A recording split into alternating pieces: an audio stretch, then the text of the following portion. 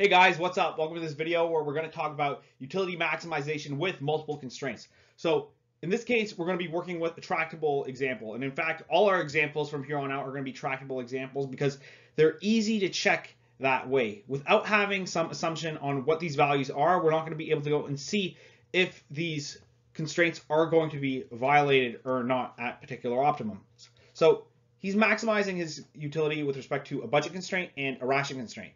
Our budget constraint is, just the usual interpretation. You have cash in your pocket and the prices of goods that you can go and purchase. And the ration constraint that we have here is that there has to be a ticket or a coupon that goes with each one of the goods that are purchased there. So there's two things. This usually happens in the case where there is, wartime efforts or, rationing of particular goods that are happening. So in order to go and solve this, we're going to write down our consumer's problem to be as generic as possible while noting our coefficient values.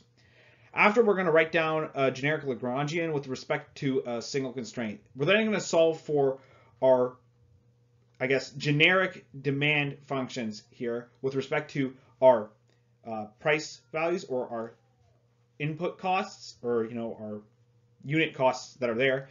And the objective value of the constraint capital Ri. Step number 4 is that we're going to plug our coefficients into our generic demand equation and check for the optimum at each constraint. So step number 1 is that we're going to write this as generic as possible. So this is going to be similar to what we did in our previous video in the introduction, where we're just going to anonymize our data while keeping our information about all our stuff right here in this box. Right? We want to save this, but we want things to be nice and clean for us. We're then going to go and write our generic Lagrangian, right, with respect to this stuff, right? Note that the reason why we're able to do this is because our constraints are linear, so we're abusing this linearity. And then we're going to go and solve for our optimums here, right?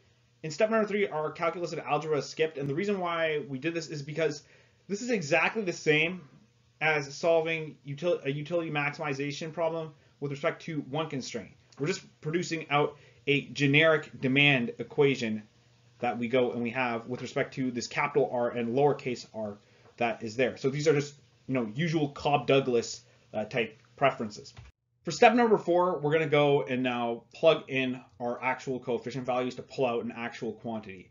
I can tell you right away that constraint number 2 is going to be violated just by going and looking at this stuff here. So this is just a 90-degree rotated greater than symbol, right? We can go and we can see the quantities that you pull out from constraint 1 is going to be a bigger than that of constraint 2, so that's going to violate the constraint. But sometimes this isn't the case. If we were to go and then take this and plug this into our constraints, like meaning for constraint 1, the optimum that we get there, we're going to plug that into constraint 2, and for constraint 2's optimum, we're going to plug that into constraint 1. And we're going to check if those constraints are satisfied. What we end up with is a case where we have constraint 1's optimum.